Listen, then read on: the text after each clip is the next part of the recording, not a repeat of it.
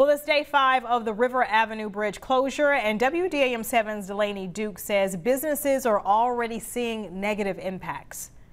While businesses on both sides of the Leaf River expected to struggle, one business in particular is taking an even harder hit: Cochran's Muffler and Auto. It looks like we're not even open, like you can't even get to our business.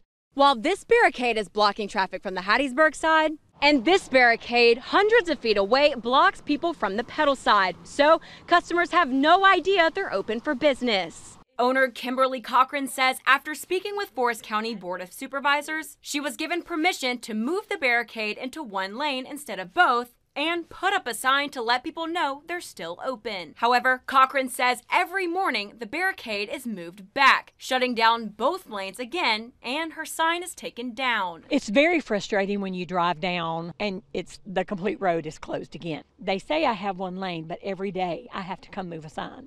I have to move 4 or 5 sandbags to get to our property. After learning about this, Supervisors Terry Bell and Steve Stringer reached out to contractors and resolved the issue. We need to do whatever we can to strive to keep them going. And you know, that's our job as leaders of the community, to make sure that the businesses are going to be here to stay. And while Cochran looks forward to the addition of the new bridge, she worries about how long her business will have to suffer. I am all for building Petal up and getting better ways into Petal and Hattiesburg, but if they do not understand that we are open and get that across to a lot of people, we're basically going to have to close. They have to have some consideration for us. In Petal, Delaney Dukes, WDAM7 on your side. Well, the bridge has a 2-month completion date, but many people think the weather will make that longer.